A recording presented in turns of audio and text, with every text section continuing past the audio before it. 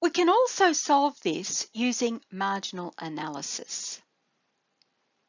Marginal analysis is usually used when you've got a lot of different states and a lot of possibilities, so you've got quite a large matrix, not the simple one that we've got here, and Vic does an example with a larger selection, larger possibility selection in the topic notes.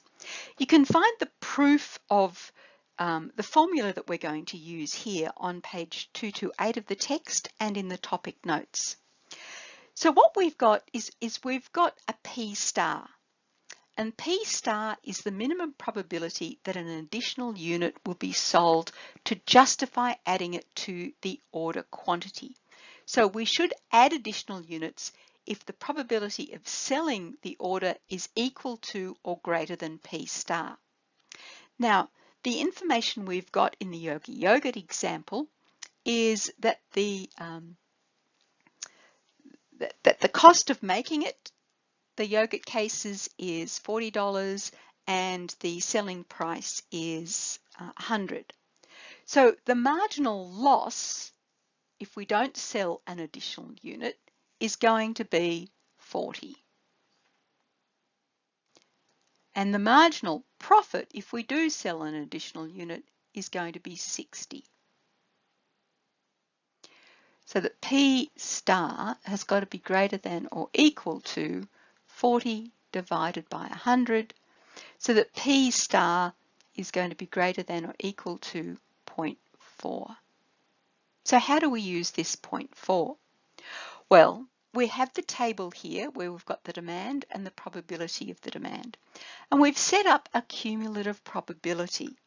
Now, this cumulative probability is the probability that the demand will be at least at this level.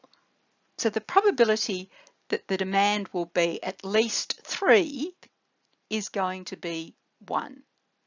The probability that the demand will be at least 4 is 1 minus 0.2, which is 0.8. 5, it is 0.8 minus 0.4, which is 0.4. And for 6, it's 0.4 minus 0.3, which is 0.1. So we've got our cumulative probability column here. And we've got 0.4 there. So that 0.4 means we've got that equal to there. So what? Okay, P star is equal to the demand of 5, and we'd want to make 5. So we don't go any higher than that. We could go lower, but P star is equal to that cumulative probability of 0.4 there.